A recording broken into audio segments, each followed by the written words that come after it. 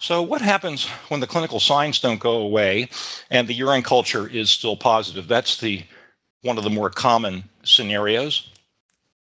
The reinfection versus a relapsing situation have to be considered, and we will detail that in quite a bit more here as the session goes on. What happens if the clinical signs don't go away?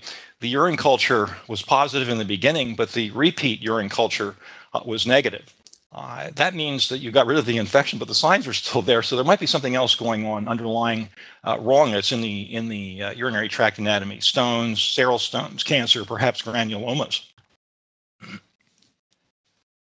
What happens if the clinical signs don't go away? The initial culture was not positive. The repeat culture is still negative.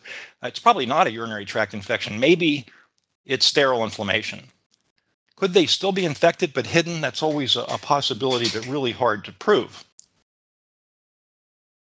If the clinical signs go away and the culture is still positive, we usually refer to that as an occult urinary tract infection or subclinical, and we will deal with that at the end of this session today. When we have these recurrent positive bacterial cultures, the question is, could it be the bug? Something particularly unusual about the bug? Could it be the animal, something anatomically or metabolically wrong with it? Could it be the owner or the veterinarian that are not either giving the medication, or the veterinarian perhaps not choosing the best antibacterials for that particular situation? It could be the bug. It's not usually the bug in primary care practice. It could be highly resistant organisms. It could be that particular organism has some unusual virulence factors that allows it to persist and stick around. It could be that the bugs are actually not accessible and they are sequestered somewhere within the urinary tract that the antibiotics cannot get to. In referral practices, about 20% of our cases might have a much higher resistance pattern than would otherwise be expected. In primary care practice, hopefully the organisms that you'll be dealing with will not have multiple drug resistance patterns. So when we have another positive culture, either in the presence or in the absence of clinical signs, that does define a recurrent urinary tract infection. And we have to decide, is it a reinfection, a brand new bug, or is it a relapse when the bugs have not been completely cleared from the urinary tract? In order to make this distinction between reinfection and relapse, you need a lot of culture results. You need to have culture results before antibiotics have been started, while the antibiotics are being given, and a number of days to even weeks and months after the antibiotics have been stopped. We don't always have that. We don't oftentimes have that kind of information to make a definitive call. A reinfection, with or without clinical signs, means that the antibiotics sterilize the urine, usually for weeks to months, and then a new bacterial organism was isolated. The presumption is that you actually sterilized not only the urine, but the tissue, and a new bug ascended and took its place.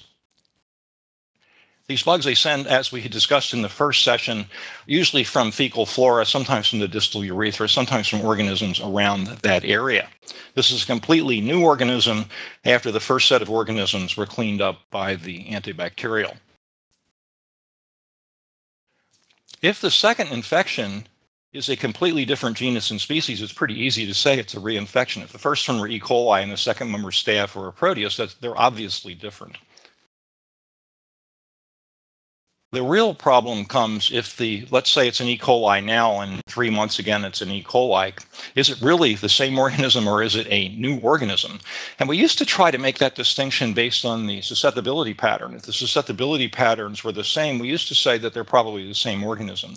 Unfortunately, Dr. Freitag's paper listed at the bottom of this slide debunked that and says that you cannot predict whether it is the same organism or a new one based on the susceptibility pattern.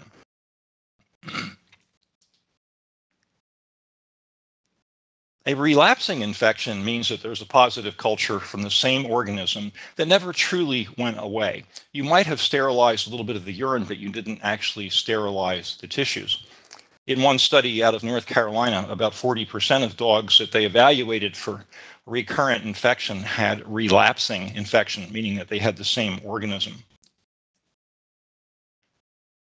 This is usually identified by the fact that you have a positive culture, you give the antibiotic, and within a week of stopping the antibiotic, you have the same type of organism that's growing in reasonable numbers, perhaps lower numbers than were isolated initially.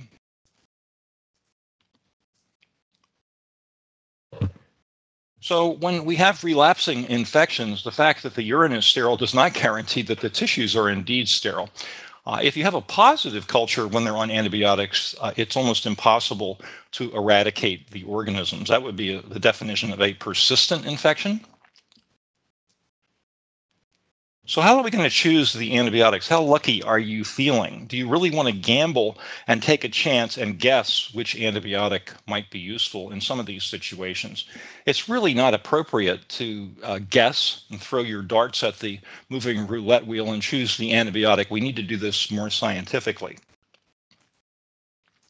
As we talked about in the first session, treatment is usually based on and should be based on either minimum inhibitory concentrations or the Kirby-Bauer disc diffusion method as shown on the far right at the lower panel.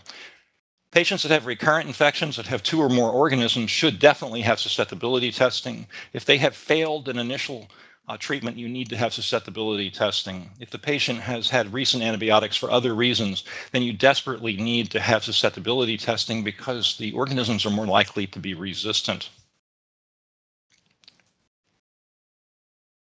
Fortunately, most urinary tract infections exist with just one organism, but sometimes you have 2 or even 3. That makes it a bit more complicated. What I usually do in that situation is choose the